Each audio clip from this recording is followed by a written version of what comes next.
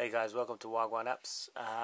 And recently I've been doing a lot of cycling out in the forest, in Epping Forest and stuff, on the trails. And I wanted to map the route and the distances that I'm covering and the times that I'm covering in. I mean, stopwatch is easy, right? You know, I did this A to B, blah, blah, blah, in this much time, which is straightforward. But what about the actual route you're taking? GPS mapping that route. What about elevations? How difficult is the route? All that kind of stuff. So what happened was I came across something called Strava online now on Google Play, and I started using this and I loved it to bits. So I thought, let me make a quick little video about it for you. And there's a few good things about this app. Well, there's lots of good things about this app, but there's a few key things that I want to highlight. Now let's just go, actually not that one, let's go to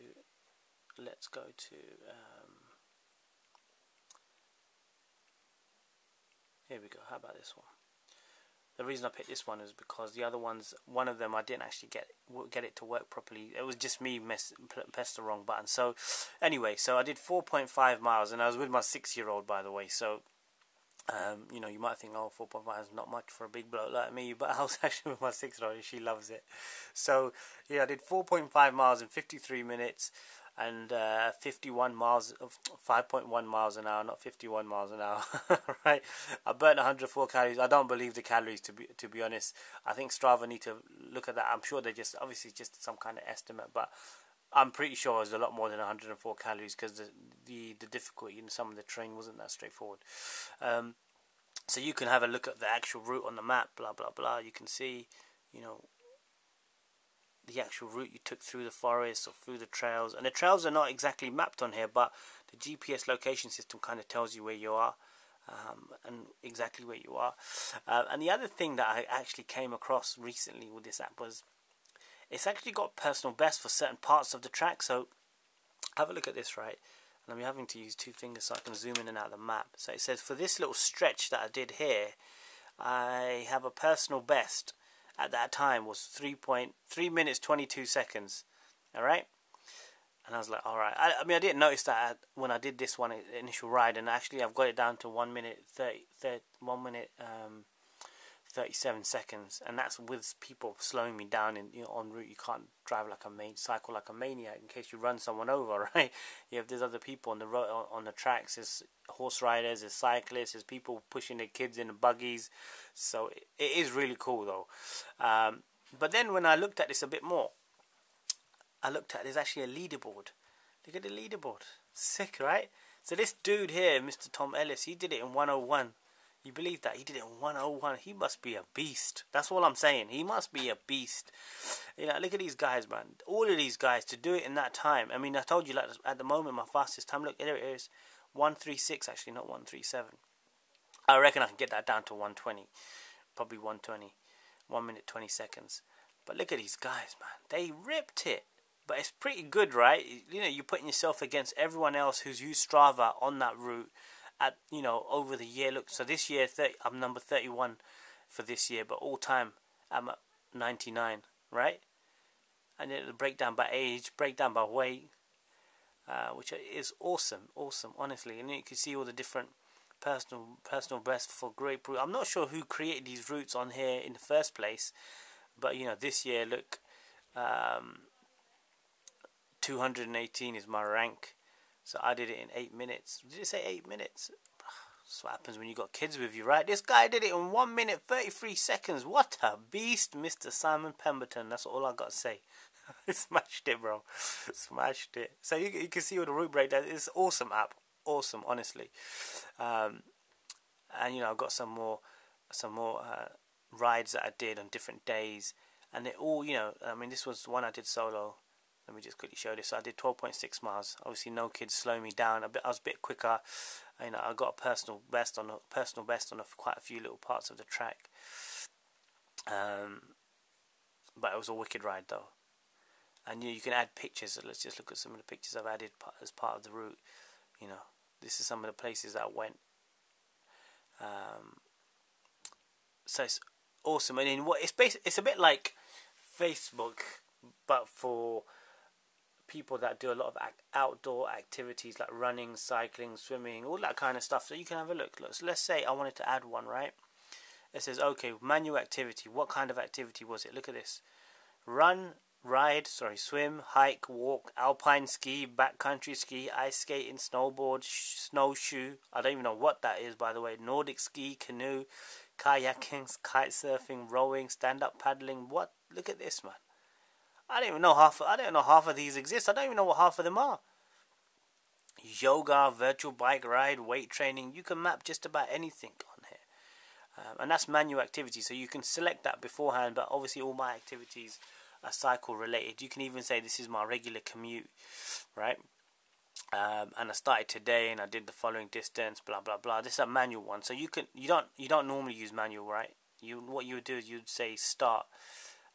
You would say start tracking. So if we go to feeds here, you'd say record activity, and it will start recording, your speed, your location, if there's an incline and all that kind of stuff. It can tell. So it's quite cool. It's not quite cool. It's awesome, right? And I love it to bits. And I'm a stats kind of guy. I'm a bit of a computer geeky kind of guy, so I love to look at all these stats, distances. Even with the sat nav running in the car when I'm driving up north, it's the same thing.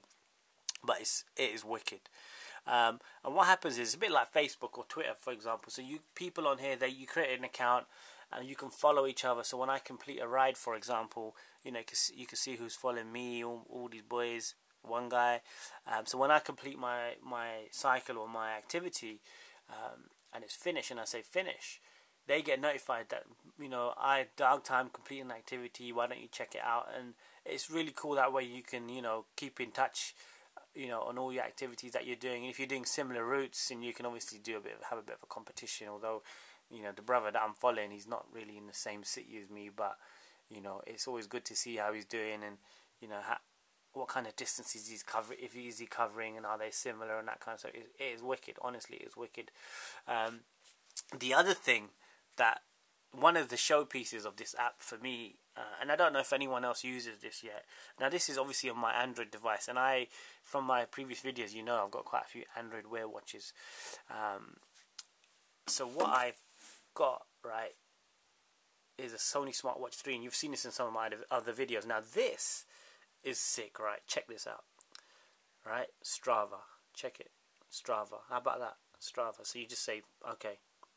So you say, with Strava, you can say start, boom, done.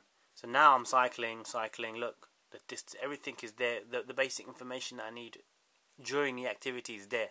Time, distance, and obviously as I'm moving, the miles per hour and everything's going up. And you can see, look, my average speed, it reckons, is wrong, obviously. You could pause it. Stopping ride. Oof, did you hear that? Starting ride. That's my phone talking. Stopping ride. Can you hear it? Hold on. Starting ride. I've not heard that before, actually. Stopping ride. So it's actually connected. It's actually using Wi-Fi to connect to my phone because my Bluetooth's not on. So it's using my house's Wi-Fi. And then when you say finish, say finish. Done. Ride finished. You see that? Blah blah blah. You did this distance, and then it comes up on the phone. The other good thing is when you stop to take a breather or take a 5-minute break, it says the watch auto stopped. So it says auto stopped. It never used to do that, but a few weeks ago it just started working a lot better, the app itself. And this watch obviously has its own GPS built in, so I think you can say to it, hopefully, look, there you go, morning ride. Obviously I didn't go anywhere, I was just showing it to you as a test run, so I'm going to delete it. But it's come up straight away on my phone, so I can look at where I went and what I did, which I didn't do much. The other thing is, if you go to here, I think you can say where. If you see where, the where setting, and you can say use device GPS. So obviously this is one of the very few devices, I think this is the only one watch that has GPS built in, the Sony Smartwatch 3. So you can say use the GPS on the watch, and what that means is you can probably leave the phone at home, I'm guessing, and just take the watch, and the watch will run on its own. With Strava using the phone, using the watch's GPS instead of the phones. So a few times I've taken it out. I'm going to try it again actually without Bluetooth enabled, so the watch is not communicating with the phone, but the watch is doing its own mapping of the route. And then what happens is when you say finish ride, later on the watch will pair up with the phone and upload your ride information or your activity information to Strava, which means you can then access it via the app like I can see here. But it is awesome, honestly. If you guys are doing any of these kind of activities, like I said, there's a whole load of them: swim, run, ride, hike, alpine ski, everything. You know, this is an app to do it with, I would say. So we definitely recommend this. I love it to bits. And I think the icing on the cake with this is the fact that it runs on Android Wear, and you can manage it from Android Wear during your cycle or during your activity. Anyway, great work, Strava. Love it to bits.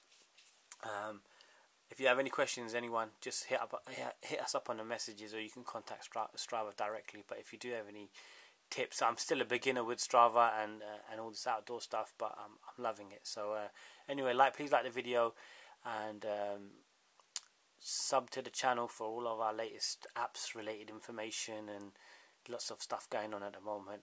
And we'll catch up with you guys later. Peace out.